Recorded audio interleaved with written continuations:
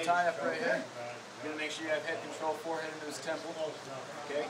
Get inside control with this opposite hand here. You're going to start maneuvering him right here, and you want to take that foot that's on the neck side, where you're grabbing his neck. You want that to step to you. As soon as I get that step to me, that's when I'm going to snap it down. Make a step to you, snap down right here. Make sure you're sprawling back with your feet on him. Barrel into the back of his head with your forearm here. That sets it up so you get the front headlock right after.